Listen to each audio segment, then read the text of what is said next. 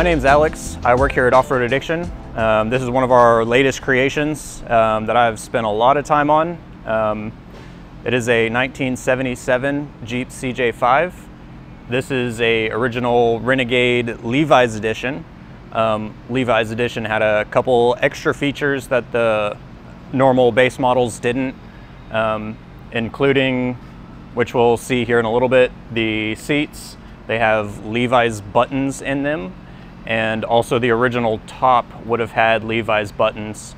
Unfortunately, that's one of those things that these old CJ5s you can't get for anymore.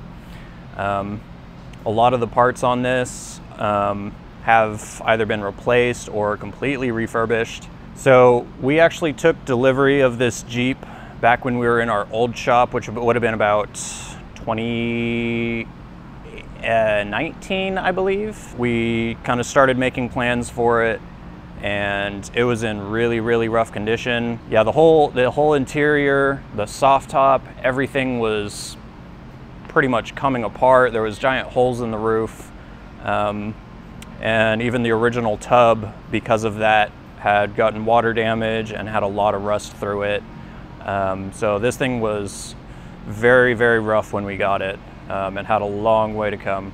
Kind of the first steps of our process, we got it completely tore down, everything stripped down. We had the motor sent off to have rebuilt, as well as the transmission and transfer case. We sent the frame off to have it sandblasted and powder coated along with the axles.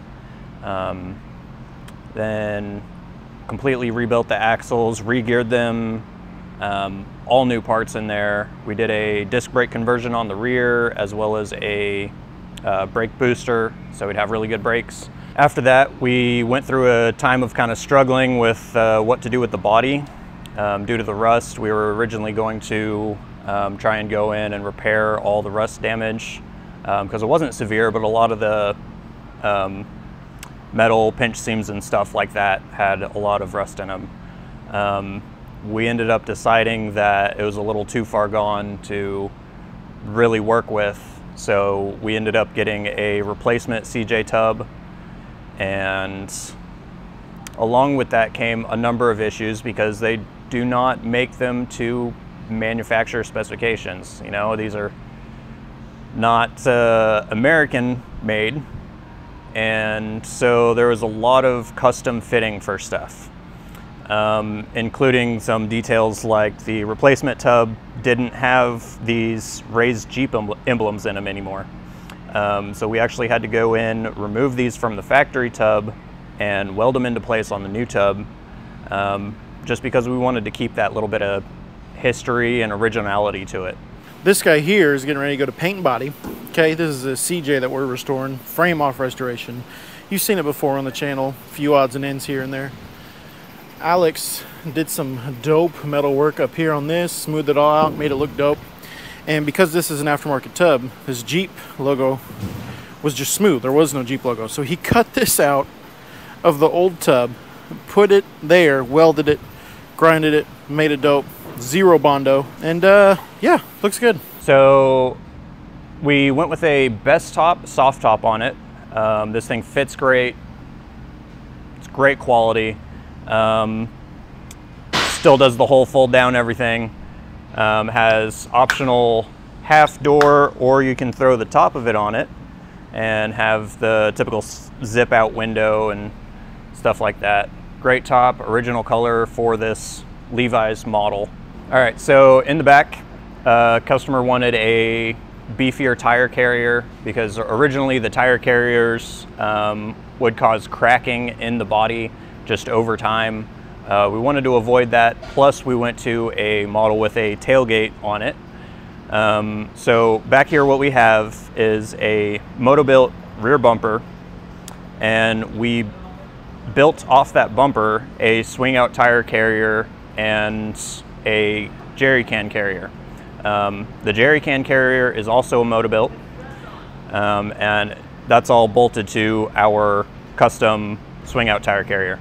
Over here, super simple design. We have a pin, lift the pin, pull it out of the bushing,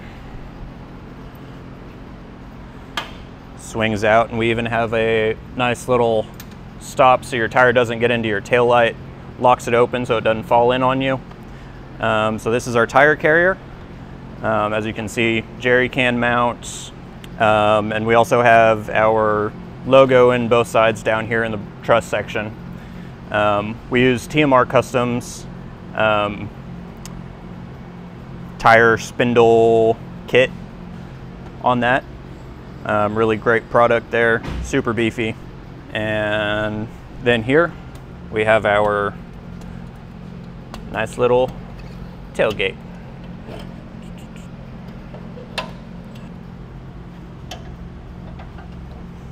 So we got our tailgate here. You can even fold the rear seat forward and have some more storage space back here. Snappy, snappy. You just reach through here, grab the T-handle, pull up on the lever, swing her back in, and then stick the pin in.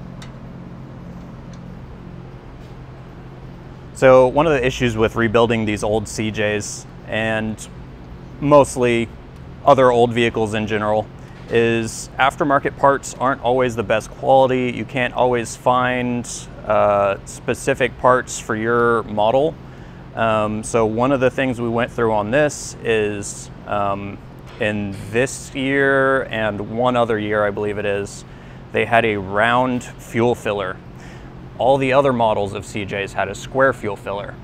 We couldn't find this one anywhere, and the original one was plastic. It was all bent out of shape and split from age. And so we had to go in and have this one custom made out of a carbon fiber 3D printed filament. So we could keep that original detail for this specific year. So up front, we decided to upgrade with a set of Oracle LED headlights. These things, I can say from personal experience, are great at night. So much brighter than a typical halogen. One of the best lights on the market. The taillights are also LED. For the front bumper up here, we also have a moto-built bumper, as well as the Warn M827S. That is with the synthetic winch and a factor 55 hook. All right, so inside, even though it looks like your typical gauge cluster and all your factory controls and stuff, it is actually a lot updated. Starting with our speedometer here, this is actually a GPS speedometer. No more cable to deal with. This is really the way to go in these CJ builds versus a typical replacement part. We've had a lot of issues with those. We came across this company, and these gauges are phenomenal. And that includes the voltage gauge and the oil gauge. They're all newer style stepper motor gauges, which is a huge upgrade over the original ones. Here looks like a factory radio. It's not. We got Bluetooth, we have XM radio, obviously your typical radio and everything like that. Super cool unit. This is the original dash.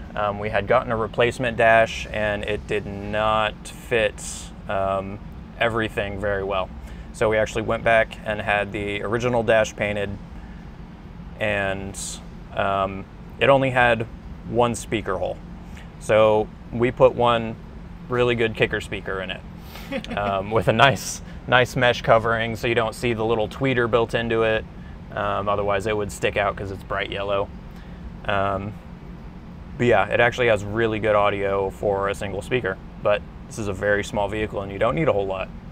All right, a couple of the other upgrades we have in here. We have some Rugged Ridge replacement seats. So they retain the factory design and look, but we had to have them reupholstered so they would match the Levi's edition versus just being a flat black seat. So as you can see, we have reused the original Levi's button inserts on front seat and the rear seat. So that's really cool. We have also upgraded to retractable seat belts instead of the old school lap belt style. One other thing that we decided to upgrade was our shift knobs and shift boots. The factory replacements on them are kind of ugly, stiff rubber units that I really just didn't want to put in here. So I went in, found these awesome leather boots from Stronghold. They fit really nicely, and if I remember right, we also got the shift knobs from them, and they're nice milled aluminum for our 3-speed pattern and Dana 300 transfer case shifter. A really, really nice upgrade there. Just really wraps it up. So one of the things we couldn't replicate in this, unfortunately, was the dash. This is the same style of dash. However, the original one for the Levi's edition had a denim pattern also in this same color. But we couldn't figure out a way to replicate that. No one makes one, so we stayed with the rest of the black kind of design on this and went with the black dash. The last thing we did to kind of help this tub survive the elements for its years to come is in the fender wells and also in the tub here, you'll see we had the whole thing bed lined. We're not going to have any more issues with water getting into it, and everything is completely sealed from the outside. So all the blower motor and heater in this is original. I went through and completely rebuilt that unit, including new foam, new motor, new wheel, new heater core, everything. Unfortunately, this didn't have AC, and it would be a whole pain to try and go through and add AC to this, and typically they're pretty unsightly as well because you see a lot of that larger box when you go and add those in. But yeah, all the cable operated heater controls are original. We also have a really fancy refurbished ashtray. All right, so we're gonna take a look under the hood now, but to start with, the customer opted to go with a hood latch just so nobody tries to get under here and do no funny business. Keep everyone out of it.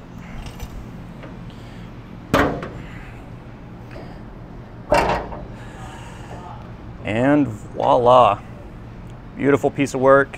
This is the original AMC 304 motor that came out of it that we sent off to have rebuilt.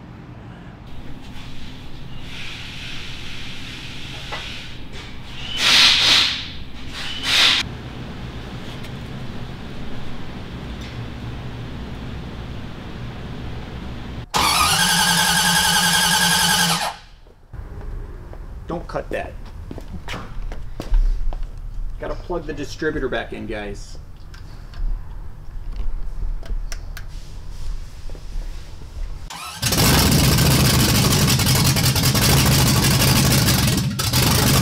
Got it back, completely painted it.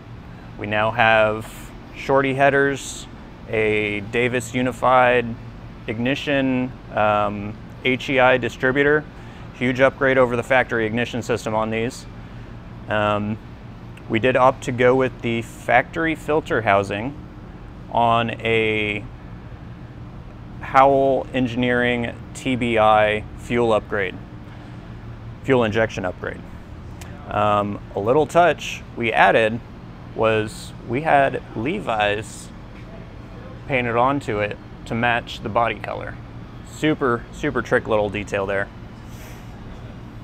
As I said before, we went to a vacuum booster, give it a little bit extra braking because it was originally manual brakes and manual steering. So we also upgraded the power steering while we were here, converted it to power steering, that is. And this thing drives phenomenally. Stops, turns super smoothly, awesome ride. We also have a Griffin 3-inch aluminum radiator and our little coolant reservoir there. And then over here, powering everything, we have a Pro Series Platinum AGM battery. And then all the wiring, every little bit of wiring on this has been upgraded with heavier power wires, heavier ground wires, also upgraded to dual electric fans, and every bit of wire in this thing is new. It has been an honor getting to build this thing. This has been in their family since 1977, new off the lot, and I'm really glad to see this dream become a reality for this customer.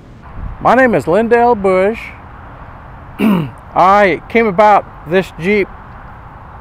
It was from my sister. My sister and brother-in-law purchased this from a farm and implement store in Wacomas, Oklahoma in 1977. And they moved to the Navajo Reservation in Arizona. That's the reason why they purchased it, because they felt they could use it or have some recreation in it out there. And from there they moved up to Carbondale, Colorado, and kept the Jeep, and they sold it to my nephew, who lived in Aurora, Colorado, and he kept it for several years outside, and he decided he was going to make a psychedelic Jeep out of it, and I offered to buy it from him. And from there I thought I could possibly restore it myself, but I did not, and I let the people here at Off-Road Addiction restore it, and I'm very thankful for them. And that's about it. If any of y'all have a old Jeep or really anything, whether it's an International, old Chevy, anything, we would be happy to take it to the next level for you. Again, I'm Alex. This is Off-Road Addiction. We'll see you next time.